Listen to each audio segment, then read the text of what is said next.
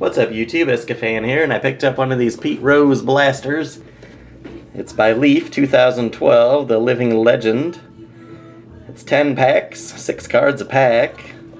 You're guaranteed a Pete Rose autograph. This was lots of fun to open. And it really is a great deal for 30 bucks, considering you can spend $200 on a box of cards and get an autograph of somebody that's not 1/10 of the player that Pete Rose was. So I'm going to go through this 50 card set.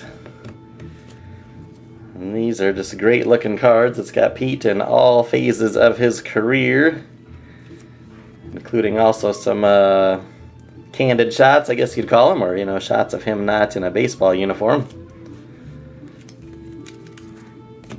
Like this one here, there he is reading the paper, checking out the scores from the game.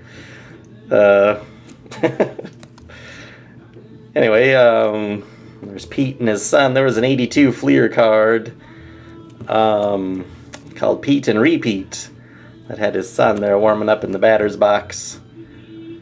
So that's a great looking cards of Pete Rose. They all got the same back on them. So it's a 50 card set, and you're guaranteed to get a complete set in one blaster box. And then you got 10 doubles, which is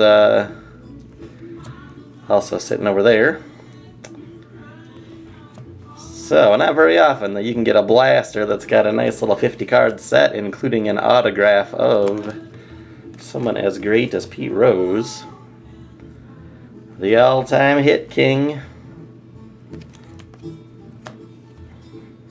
Guess when I was opening this up on blog, we were talking about that Tony Gwynn is broke as a joke, and God, I'd pay 30 bucks for a blaster that had a Tony Gwynn autograph in it with a set of 50 cards of Tony Gwynn. So Tony, if you're watching, make that happen. There's some great 70s hair there of Pete Rose. So great looking cards, all black and white, non-licensed product, so no logos. Obviously a Phillies uniform there, of course. Another Phillies uni. There's the butterfly collar. And there's a great shot rounding the bases there, getting ready to slide into home head first, maybe. There's Pete and Repeat. And there's one in the Phillies uniform. And there he is, playing the field.